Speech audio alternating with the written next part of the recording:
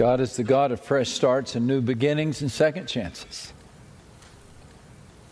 God is the God of glory days. And if you could use some glory days, then welcome to the study of the book and life of Joshua. God gave him and the children of Israel a second shot at the promised land. They took it, and they were never the same again.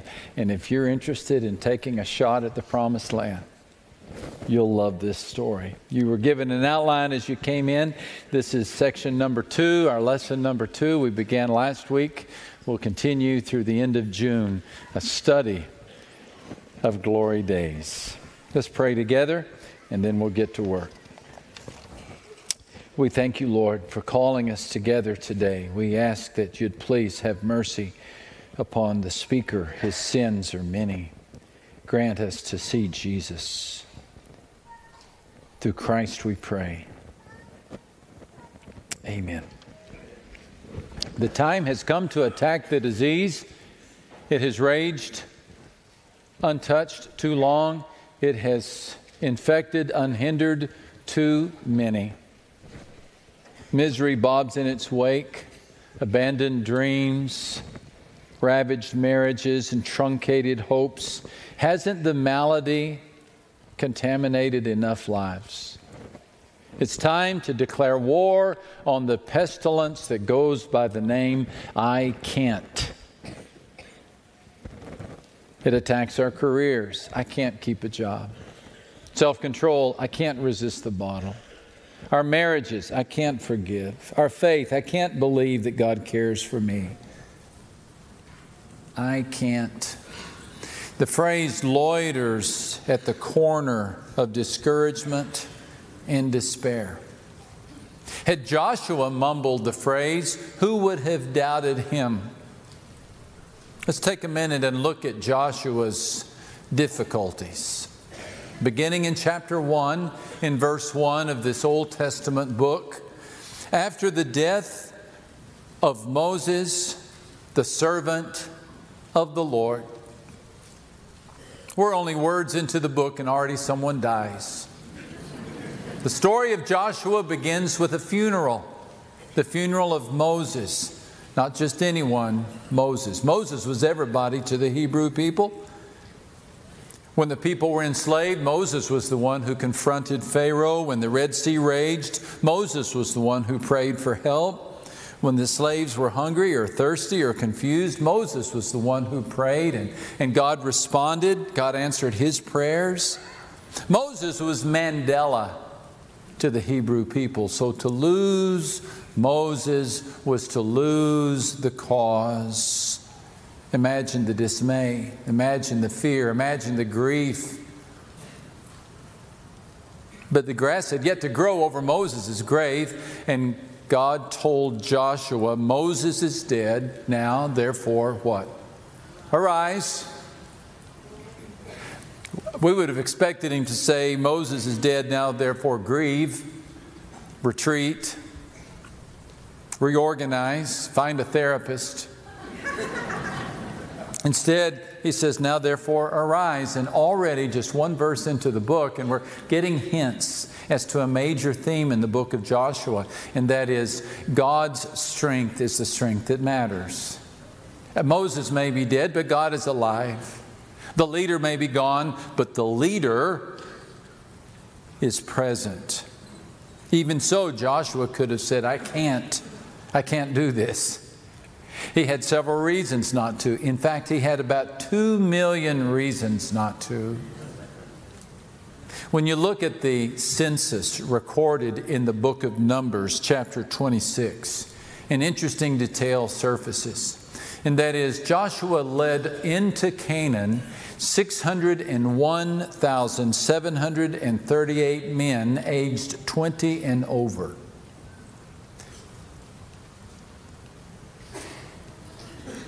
Assuming that 2/3 of those men each had one wife, and assuming that that man and wife had, I don't know, a couple of kids, the number of this population swells quickly to over 2 million people. Keep that in mind as you're reading through the book of Joshua. Joshua is not leading a Boy Scout troop through Canaan. This is a city the size of San Antonio or San Diego. 2 million people, 2 million inexperienced people. They've never been to Canaan. They've been out in the wilderness. They've never seen a fortified city like Jericho or trained fighters like the fighters of Ai. They can fight snakes. They can handle the desert. But do they have any response to the iron-wheeled chariots of the Canaanites? And speaking of the Canaanites, what about all these enemies? The Amalekites, the Hittites, the Canaanites, the Amorites, the Jerichoites, the Cellulites. Odd names to us, but these names struck fear in the hearts of the Hebrew people. You need to understand, for 400 years, these people had a stronghold on this land. They were referred to as early as in the days of Abraham in the book of Genesis, when God told then Abram, "Know certainly that your descendants will be strangers in a land that is not theirs, and will serve them, and they will afflict them 400 years. But they shall return here, for the iniquity of the Amorites is not yet complete." God foreseeing the evil hold that the Amorites would have on this land, that it would continue for 400 years. For 400 years, these people had contaminated this land that God had given to Abraham. Historians tell us that they sacrificed babies in worship, that they practiced orgies, they dedicated themselves to witchcraft and idolatry. The Talmud, which is the ancient commentary on the Bible from the Jewish culture, called the Amorites an evil and sinful people whose wickedness surpasses that of any other, whose life will be cut short on earth. Yet another reason for Joshua to say, "I can't do this. I can't. Moses is dead. I can't. I've got a bunch of inexperienced tenderfoots. 2 million of them. I can't. Have you seen the people on the other side of the Jordan River? They eat folks like us for breakfast." But Joshua never had a chance to declare defeat.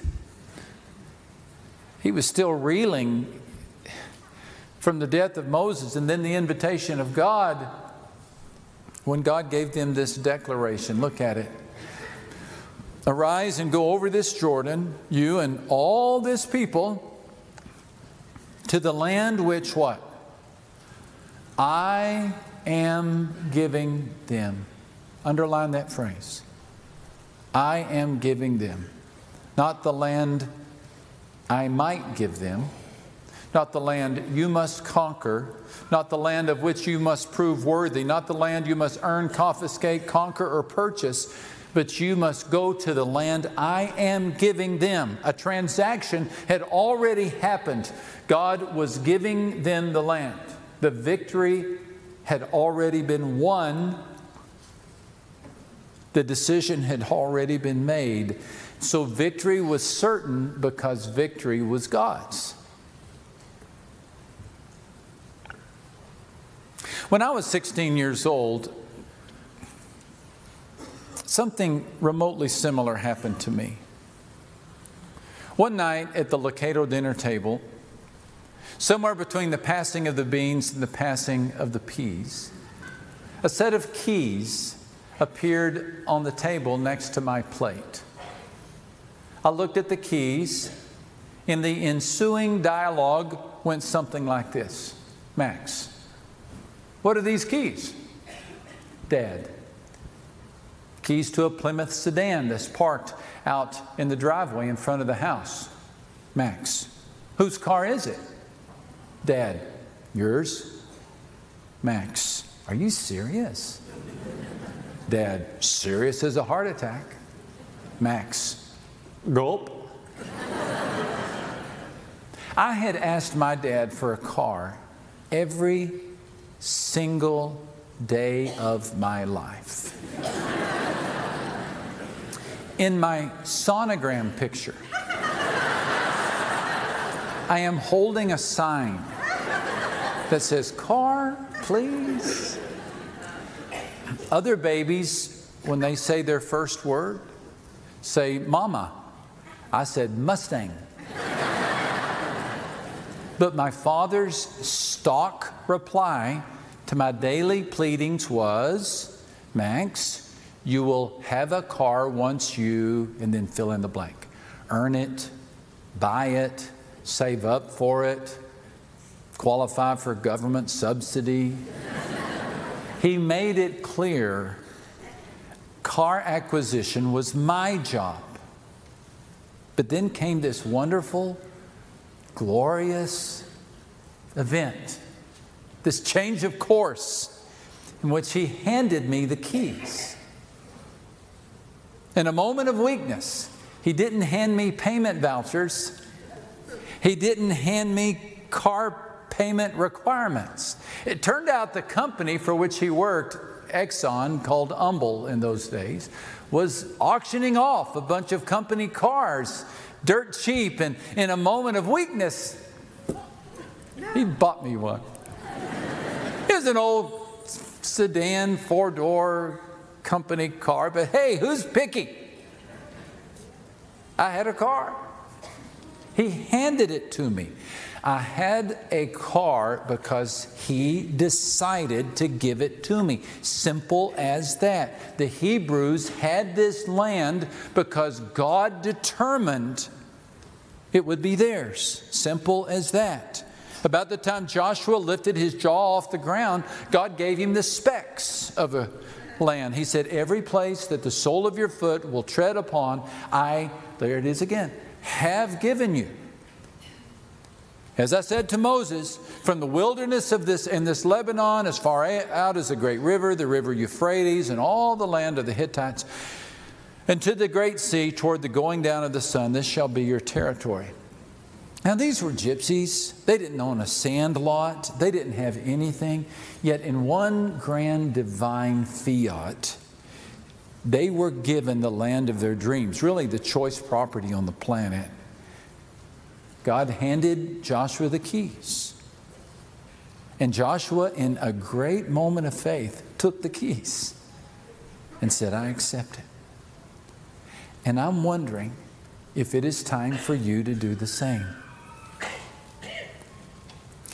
If you have given your heart to Christ, God has given Canaan to you. If you have given your heart to Christ, then God already has given you a promised land.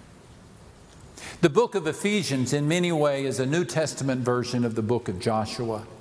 And in Ephesians chapter 1 and verse 3, Paul says, God has blessed us with every spiritual blessing in the heavenly places in Christ Jesus. What's the tense here? Past.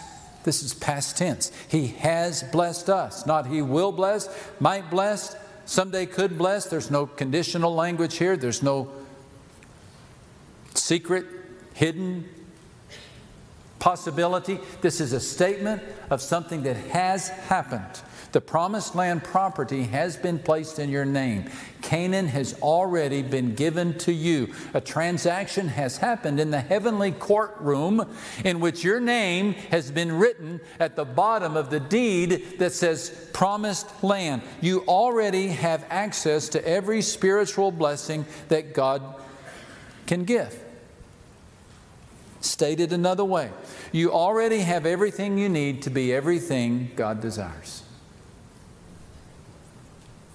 You already, and I do too, have everything you need to be everything God desires. This very well may be the greatest secret of Christendom. We underestimate, I believe, what happened to us and what happens to others upon conversion. Most people, when asked, what happened when you became a Christian, will say something like, well, my sins were washed away. I was forgiven. I was cleansed. And indeed you were. Cleansing happens upon conversion.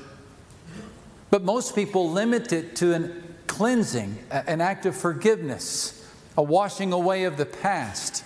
As one man said, you go in an old clunker and you go through the car wash and you come out a clean clunker. Most of us assume that conversion is simply a matter of cleansing of sin, which it is, but oh, there is so much more. You see, in God's plan, you go in a dirty clunker, but you come out a clean, sleek Maserati. He removes the old engine, caked and cracked and broken as it is with rebellion and evil, and He places within it a humming, roaring version of the Holy Spirit. He embeds within you. Don't look at me like I'm making this up. He embedded within you the very presence of Himself. He has blessed you with every spiritual benefit, every heavenly blessing. That's why the Apostle Paul said, therefore, if anyone is in Christ, he is a new creation. Old things have passed away. Behold, all things have become new. All things, all things. Potential for a new attitude, potential for a new self-control, potential for a new faith, potential for a new compassion. All things have become new.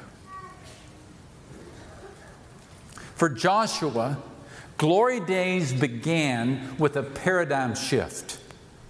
Joshua 1:01 says, see life differently. You need a new paradigm. The old paradigm said, if I work hard enough, I can achieve the promised land. The new paradigm says, you have the promised land, now receive it. The old paradigm says, earn God's favor and He will bless me.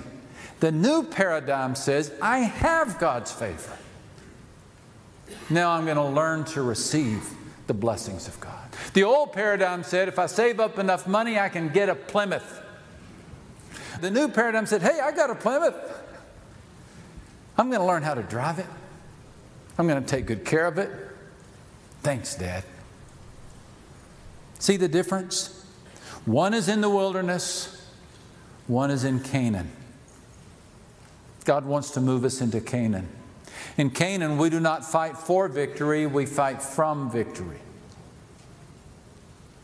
In Canaan, we do not fight for victory, we fight from victory. In the wilderness, you strive. In Canaan, you trust. In the wilderness, you seek God's attention. In Canaan, you have God's favor. In the wilderness, you seek to be saved. In Canaan, you know you are saved. You move from wanting to be to believing you already have. God has given us everything we need for living a godly life. Everything. God will equip you with all you need for doing His will. You see, when you were born into Christ, you were placed in Christ's royal family. As many as received Him, He gave the right to become children of God. And since you're a part of the family, you have access to the family blessings, all of them. In Him we also have obtained an inheritance. The will has been executed, the courts have been satisfied, and your spiritual account has been funded. You are no longer a slave, but God's child. And since you are His child, He has also made you an what? An heir. Are you surprised? You ain't heard nothing yet. In another passage, the Apostle Paul says, the Spirit Himself bears witness that we are children of God, and if children, then heirs. Look at this, heirs of God and joint heirs with Peter, Paul, Moses? No. We are joint heirs with Christ. Whatever Christ has access to, we have access to. Don't look at me like that. Whatever Christ has access to, we have access to. As the Apostle John said in 1 John 4:17, our standing in the world is identical with Christ's. This means that God has placed on this planet right now people in whom He dwells. They are a chosen people, empowered people. They have something that others do not. They have the living presence of Christ within them. They have access to power that others do not have. And if you have said yes to Christ, then Christ has handed the keys to Canaan to you. Astounding, isn't it? Which raises this question. How then do we explain the disconnect? How do we explain it? If we're co-heirs with Christ, why do we struggle so in life? If our inheritance is perfect peace, why do we feel like a perfect mess? We have access to the joy level of Jesus, yet we plod along like dyspeptic donkeys. God has given us the trust fund that makes Bill Gates look like a pauper, and yet we still worry, we still fret, we're still anxious. Why? I can think of a couple of reasons. One, we don't know about our inheritance. I have a hunch that vast numbers, thousands of Christians just don't know this. We don't know the exceeding greatness of His power toward us who believe. No one ever told us that we fight from victory, not for victory.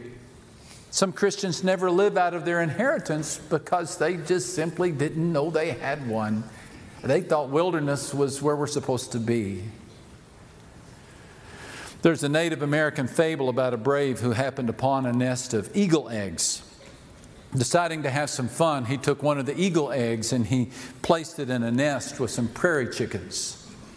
The eggs hatched and the changeling eagle believed himself to be a prairie chicken. So he spent his life clucking and cackling and scurrying. He never tried to fly much more than a few feet off the ground. He thought he was destined to be a chicken. Then one day an eagle soared through the sky and something within him leapt. And he looked up and he said, "Oh, what a beautiful bird. What is that?"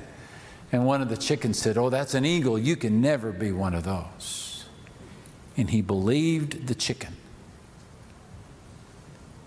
And he went about his task of dirt scratching, bug eating, and clucking. When you read the story of Jesus Christ in the gospel, something within you leaps. He was never anxious. He always seemed to have wisdom. He was also compassionate.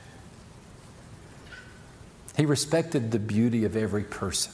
There was just something about him, the most perfect person to ever live. Something inside you says, "I want to be like him."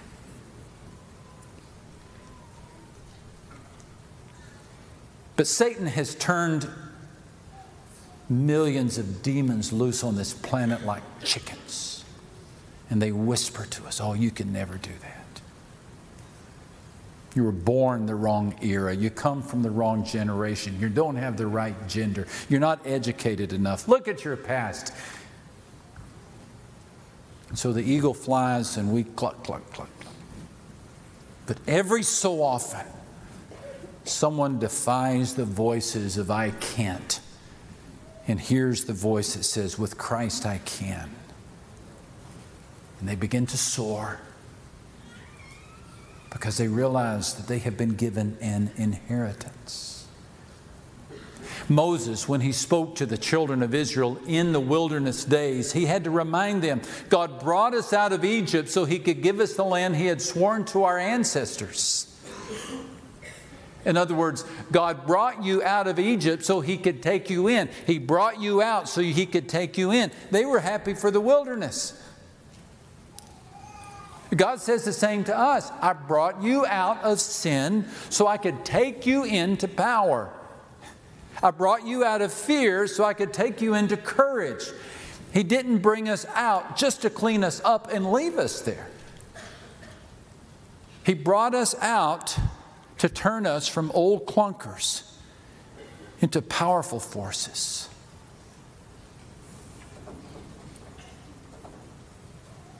He needed to remind the children of Israel of this. I think we need the reminder as well. Maybe you didn't know this. Now you do. Which brings the second question. Will you trust it? Will you trust it? This is the second explanation for our weakness. We simply don't believe our inheritance. I had trouble believing my dad would give me a car. But you can bet your sweet September it wasn't long until I was putting that promise to test. Joshua believed. Will you believe? Will you begin to live like a child of inheritance? God told Joshua, every place that the sole of your foot will tread upon, I have given you. As I said to Moses, implied in that statement is, I made this promise 40 years ago and they didn't take me up on it. Glory days could have begun 40 years ago, but the people didn't believe me. Much to Joshua's credit, he believed. And he set about the task of inheriting the land. What about you? Do you believe that you are embedded with the very presence of God?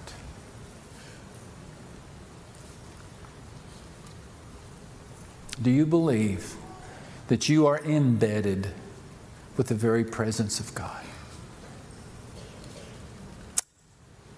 Do you believe that when you walk into a room, the presence of God is in that room? Do you believe that even though you can't forgive someone, God can, and since He can, you can?